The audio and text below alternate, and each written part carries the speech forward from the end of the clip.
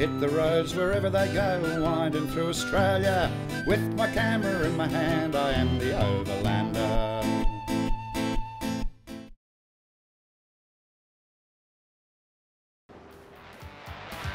From Cairns I head up the coast to Port Douglas, which I will use as a base from which to explore Cape Tribulation. Cape Tribulation has a bit of a last frontier feel about it. You can catch a ferry to get there, and it seems once you set foot on the other side, you're in a different world.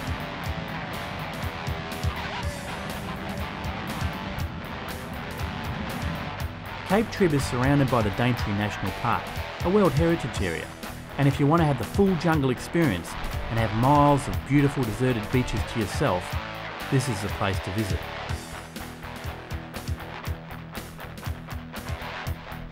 But before you decide you want to pack up and live here, consider this.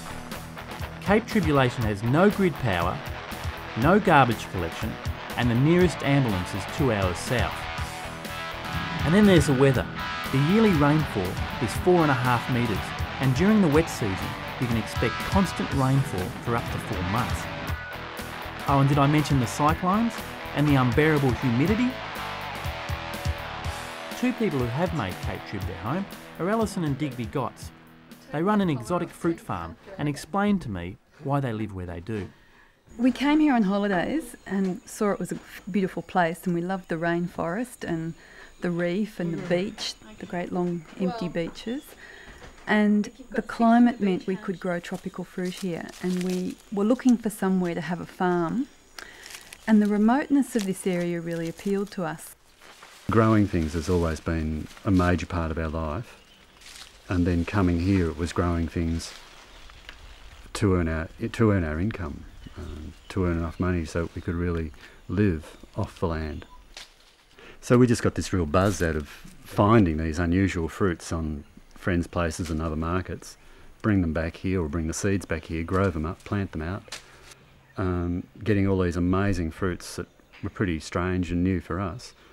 And then sort of being able to introduce them to other tourists passing through the area and coming in. And I think there's upwards of 100 different fruits on the farm these days, and there's always 10 or 15 fruits in season. So we just sort of wander around, find what we've got, give people a bit of a taste of some of the unusual fruits. We have our house completely open, and so therefore we have a lot of the wildlife coming through. The odd snake. There's lots of geckos. The rats come through, the rainforest rats come through.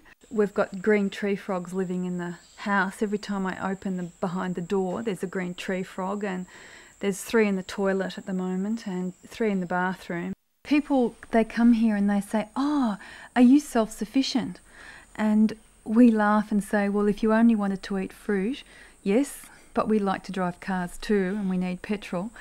But it is a real challenge to be able to grow and have all your own vegetables and have a full range of fruit all year round. And it is a dream that people have, to live in the tropics and really be able to go out and find your own food. We're chasing our own dream. It's our dream, it's what we want to do, and you make up your decisions on a daily basis according to your needs and priorities that you establish and that we see as important for that particular period. So we're not earning a whole lot of money, but we're earning enough to get by, and we're doing it for ourselves, and we're not doing it to satisfy some other government or system.